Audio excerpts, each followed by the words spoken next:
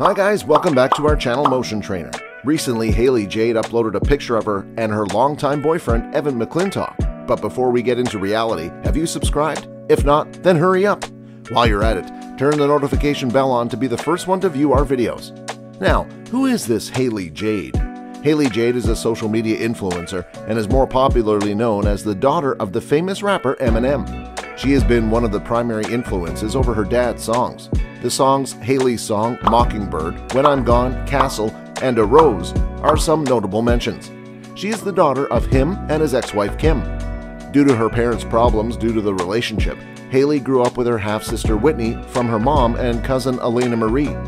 Eminem has even apologized to her in one of his songs about how her parents couldn't express their love to her the right way because of his problems. However, he has also shown his joy over winning her custody from her mother. In his songs, we could also see him assuring her that both of them love her a lot and she is precious to them. She has over 2 million followers on Instagram. Now she primarily uploads solo shots only. It is very rare for her to upload pics with her boyfriend or family, so we are all for it when she does. This time she uploaded a pic of them enjoying their President's Day holiday in Palm Springs.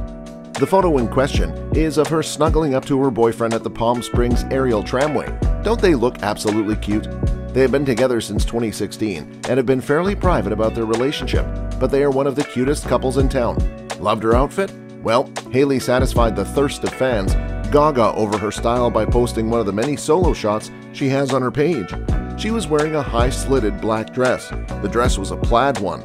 She had further accessorized it with a thin white leather belt and small white cowgirl boots. The whole look was completed with a cowboy hat, also white.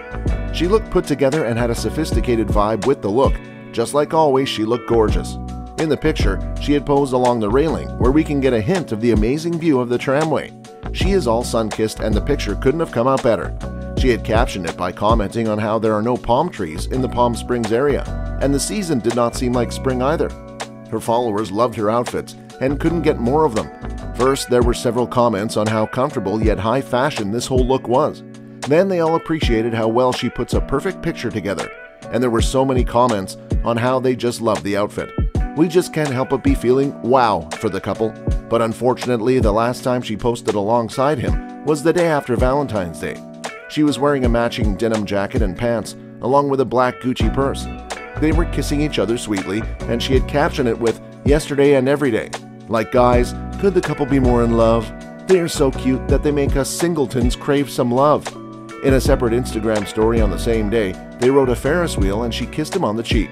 She had commented that none of them liked heights. In the video, she had tagged her cousin Elena Marie and Uncle Nathan Mathers.